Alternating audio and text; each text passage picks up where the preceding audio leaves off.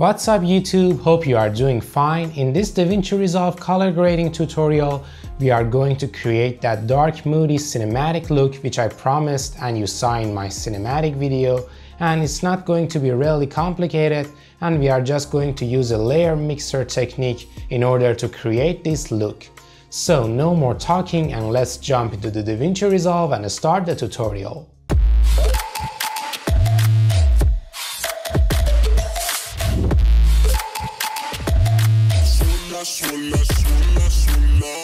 So I've already imported my footage into the DaVinci Resolve as you see here, and now let's start the color grading process. I have created the nodes already, so we do not waste any time here. The first node is noise reduction, then the HDR node, then the conversion node which we convert the color space, and then the lift and gamma and gain, and after that we will create our look with a layer mixer.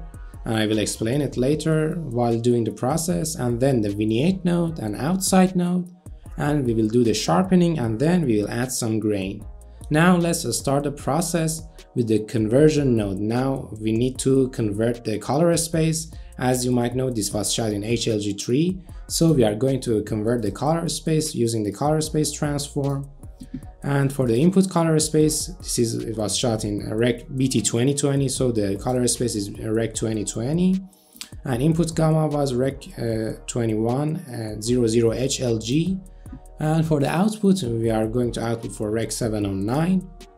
And for the output gamma also, as I said in my last color grading tutorial, I'm using the Cineon film log, which gives me a really flat look and gives me much more room to play in the other steps. And for the gamut mapping, I will use saturation compression to compress any high saturated color, which gives me a better result. We do not have any high saturated color here, but I always use that option.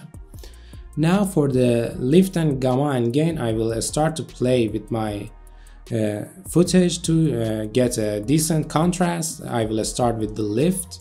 I will decrease the lift, and I will play with the gamma. I want to create a moody look. I don't want my picture to be so bright, so my mindset is a dark and moody look here, and I do not want so much saturation for this look, so I will decrease it. I want a neutral look here. And after that, I do not do anything so much here. After that, I will do the HDR node. For the HDR node, I want to decrease the level of these blown highlights because it doesn't look so much cinematic. So we will use the log wheels here, and I want to just decrease the level of those highlights, and I want to increase the range a little bit so I do not affect my subject. I just want the higher end of the waveform for this to affect, and I will just increase it a little bit and then decrease the highlights to get a beautiful roll off here. We do not have much blown highlights, and the highlights become real beautiful this way, and it's much nicer. As you see, if I enable and disable this, you see that it looks and feels much more cinematic in this way. And after that, you can even decrease it more if you like. It depends to your liking. And after that, we will move to the look node, to the layer mixer, to create our look, which is the most important part of this color grading process. So before adjusting the look node, I will start with my skin node. As you might know, in the layer mixer, the lower layer is the layer which is the excluded one. For example, when we select the skin in the lower layer, it means that we are excluding the skin, and whatever change we make here, it won't affect the skin, and the hair of the model and our subject would be excluded. So let's start with selecting the skin. I will start by selecting the skin here. I will pick my qualifier and select the skin. I'll add some of the colors which are not selected. Now let's see what we have got here. We need to increase the range. You see that we have a little bit of junk here. It's natural because we have 8-bit footage and we do not have a great color accuracy, so we have to deal with it somehow. I will increase and play with the saturation as you see here. I want most of the subject to be selected, and now let's play with the luminance. And here is the luminance. Let's play with the hue to see if we get more of the hair. And I think it's good. Now let's give it some denoise, because as I said, this is a 8-bit footage and we have so much junk here. We need to denoise it. I denoise it so much, and I should mention that you should give this so much blur in order to avoid any artifacts here, because we are going to push this look node so much and make it darker, so we need to avoid any problem here. I will push it so much, give it so much blur. I will leave this for now, and now I will move to the look node to create that dark and moody look, as I said here. For the look node, I will start by decreasing my offset. You will see that as I decrease my offset, the jungle becomes more dark, and I will continue doing this.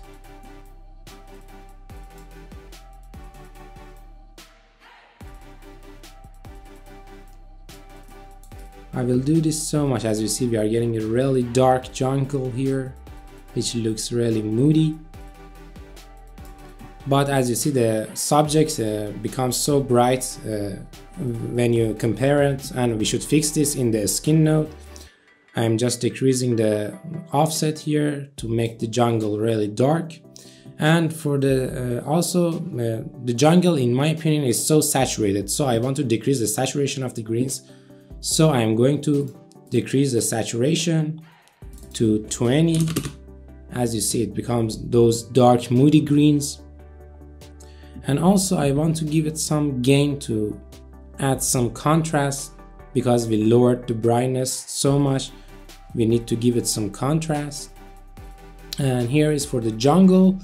And now I move to the skin node to fix some of the problems like the contrast and the brightness of the subject to match the environment. Now for the skin node also, which is the subject and the hair, face and the hair, I want to decrease the offset like we did for the jungle, but not that so much. So I start to decrease the offset until I find the great spot which matches the subject to the jungle. And then I will leave it there. I will just do this until I find a great spot. I think now there is a good contrast between the subject, and I will leave it around here. I think it's good, as you see. But after that, you see that again my subject is really saturated in comparison with the jungle, so we need to decrease the saturation here too, but not that so much like we did for the jungle. I decrease the saturation here. Now as you see, it made a lot of difference, and it matches really better with the jungle. And also I want to use the sat versus sat feature to again decrease some of the saturated parts in the dark areas. As you know, we have a little bit of saturation in the hairs. I want to decrease it a little bit, so I will put a point here and decrease a little bit of saturation. As you see, again, this makes a lot of difference. As you see, if you can see it, it blends really better with the jungle. If you do not know about this sat versus sat, here is our less saturated areas, and here is the most saturated areas. If I want to show you an example here, I have brought this here. We have a really saturated red and less saturated. I created this in Photoshop. These are all in the same brightness level, but the saturation is different. So if I create a point here and decrease the saturation, you will see that the most saturated color will be less saturated. And if I bring this a little bit to the middle, you will see the difference better. It affects the highly saturated areas in the right section. And if I move the left section, you will see that it first affects the less saturated colors. So here in this tutorial, we will see that by putting because the most of the picture is really less, is not much saturated. We do not have anything here. As you see, the most of the histogram is here. So I will just decrease a little bit of saturation from the left side, so we get a more balanced picture with the jungle. And after that, we should check that if our mask is good or not. And I should play it to see if we see any artifacts, and if we see any artifacts, we should fix it. Now let me bring this back and play it to see if we see any artifacts. Let's see. The picture looks clean, even if we haven't used the noise reduction. I see a little bit of artifacts here sometimes, but I think when I apply the noise reduction, they will be gone. And let's add some noise reduction here to see how this affects. You should have the studio version to have this feature, but again, you can skip this part, but this makes a lot of difference and it is really worth it. I will add some luma in the temporal and only the chroma in the spatial, and let's see how this affects our mask. You can see that we have those junks, but we do not see them. We do not see any artifacts while playing the movie, so our selection is good. Even if this is an 8-bit footage, this shows the power of Davinci Resolve, how great you can get a good picture of 8-bit footage, which is really awesome. You can also, let me disable this noise reduction, it makes the system really slow.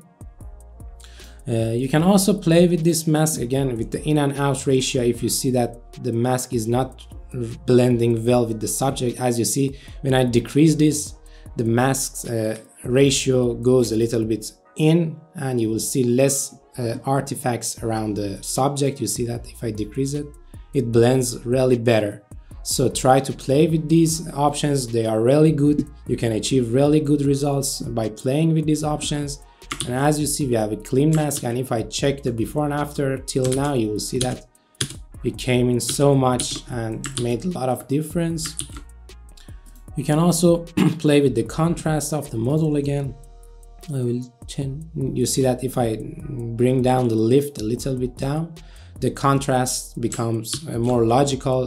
We have it matches the trees, and before that it didn't. It was a little bit faded, but now when I decrease it, I think it blends so much better with the environment, and I think we have a great result here for the layer mixer.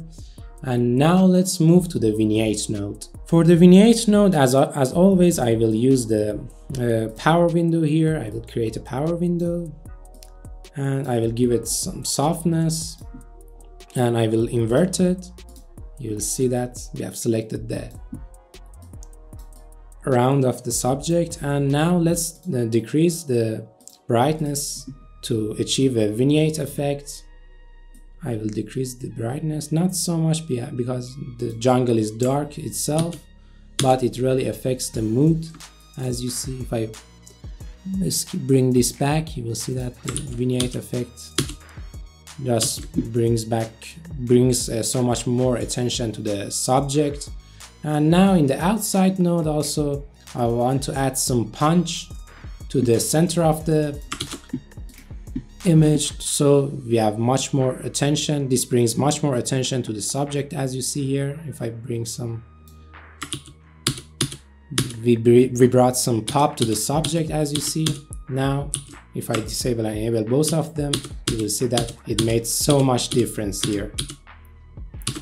Now for the sharpening node, I will use the sharpening feature. You will see the eyes. I zoomed on the eyes to see the better picture. We will go to the sharpen and start adding some sharpening.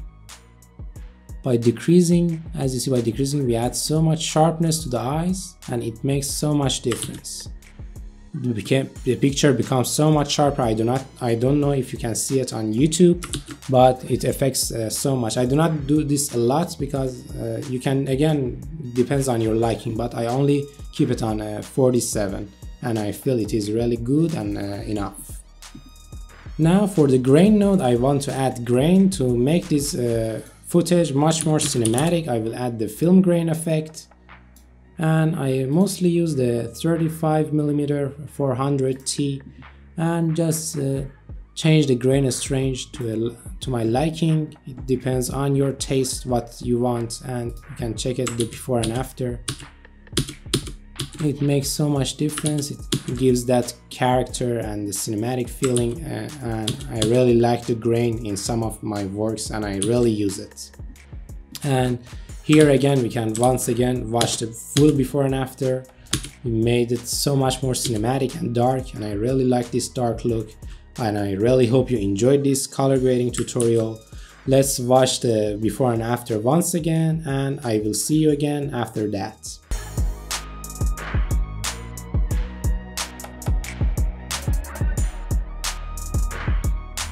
Guys, I really hope you enjoyed this cinematic color grading tutorial and you learned something new. And if you have any questions, please feel free to ask them in the comment sections. And also do not forget to hit that like button and subscribe to my YouTube channel, because that would be highly appreciated and would help me to create and push more content to you. Thank you so much for watching, and I will be seeing you in my next videos.